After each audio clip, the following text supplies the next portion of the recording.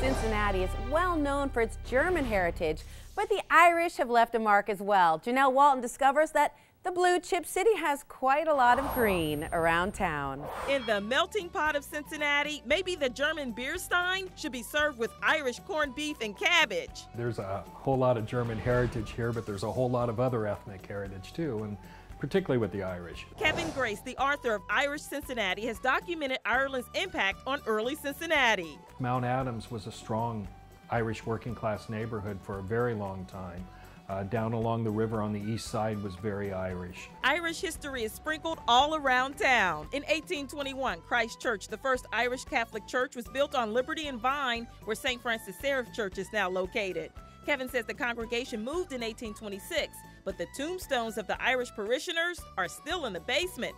The book goes on to list other Irish connections. James Gamble, one of the founders of Procter & Gamble, was born in Northern Ireland.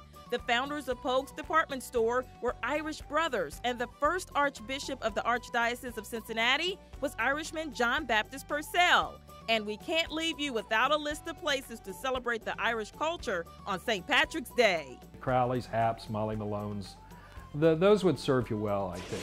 Although Great American Ballpark isn't in the swing of the season yet, the Reds are in Goodyear, Arizona, and have a seat waiting just for you. Ballpark supervisors say you've got the best chance of catching a foul ball if you sit down the first baseline. Looking to add to your autograph collection? Our premium field box seats are the first two rows from the dugout to the outfield, and those are the best places to grab player autographs before the game. For a family affair, the berm is your best bet.